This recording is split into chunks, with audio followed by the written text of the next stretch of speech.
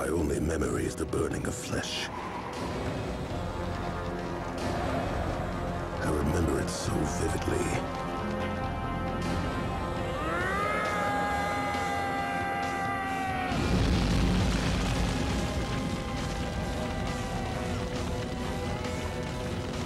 Regret and hatred are all I am made of now. Yet, I can remember.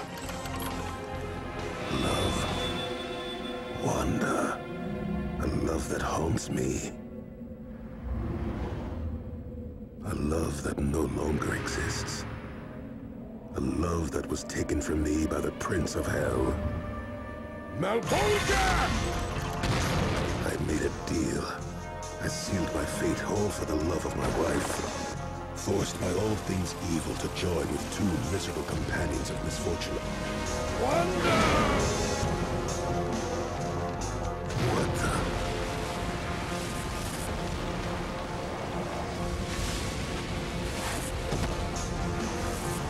What the hell is that?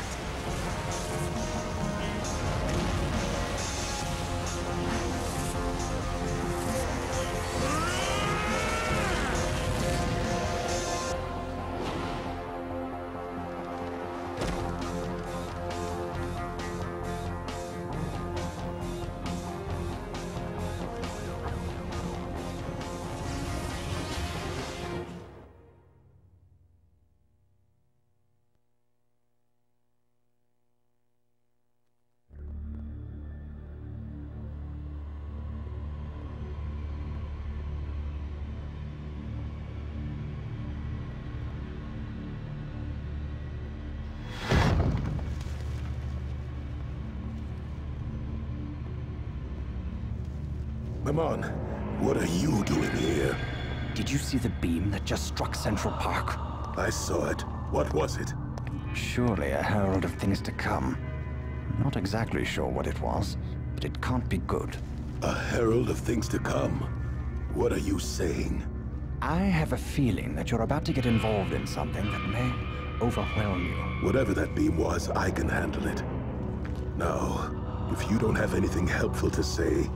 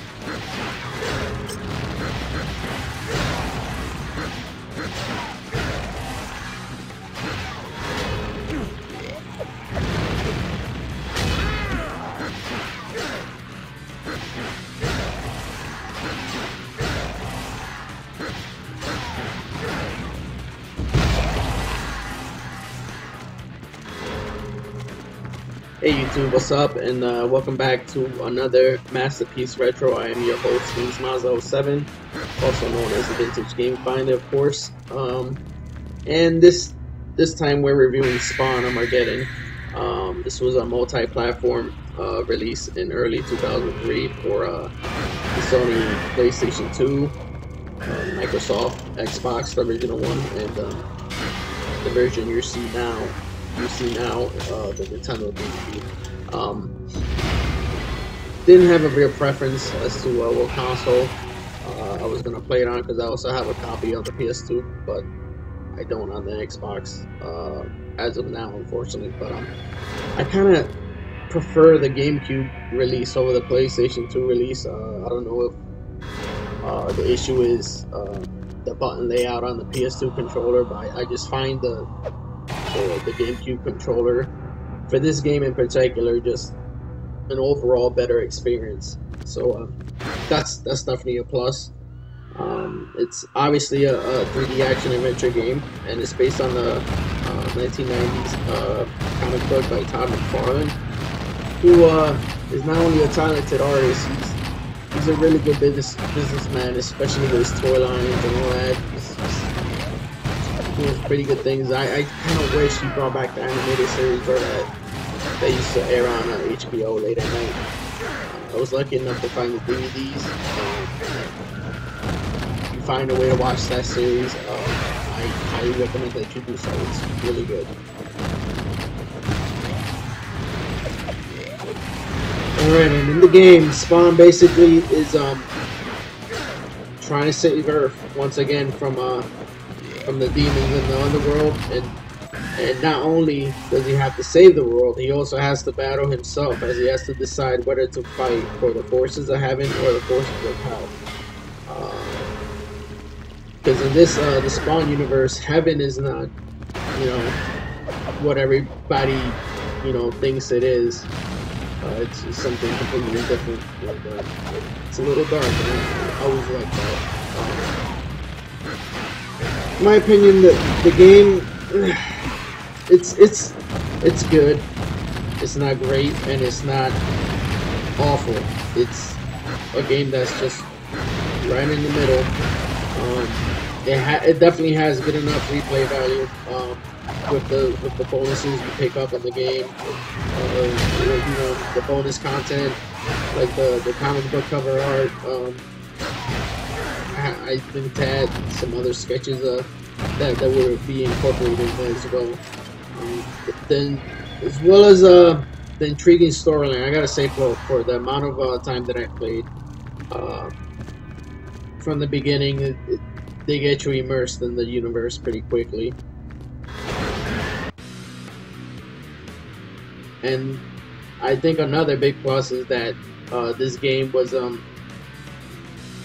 script, the lines, the plot, the narrative for the game was done by Todd McFarlane himself. So that's definitely another plus. You don't want to lose people if you direct a poorly, execute a game. Another pretty cool little tidbit here is that the axe that you see him using in the game, which is called Agony, that axe was in Soul Calibur 2 for the Microsoft Xbox.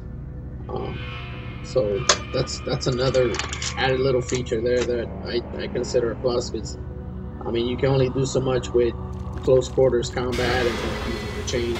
Like, this is a good thing. You have to have a third option as far as weaponry goes.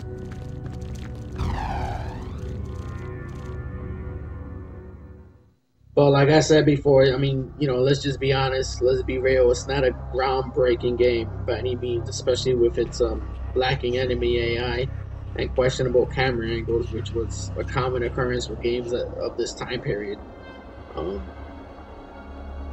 If you're a fan of the Spawn franchise in general, and you're in the mood for a simple hack and slash adventure, you could do a lot worse than Spawn Armageddon.